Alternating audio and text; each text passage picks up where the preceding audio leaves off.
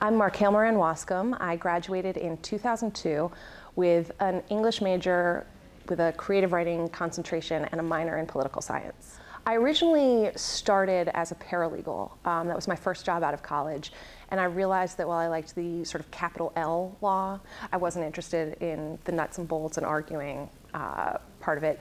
So I moved into marketing, and then after about 3 or 4 years in corporate communications for a Fortune 500 company and working for a publishing company, I fell backwards into legal marketing, which is essentially working with lawyers and practice groups within a law firm to keep existing clients, expand relationships, and bring in new clients for the firm. What Hollins gave me, I always say Hollins gave me everything, is my answer.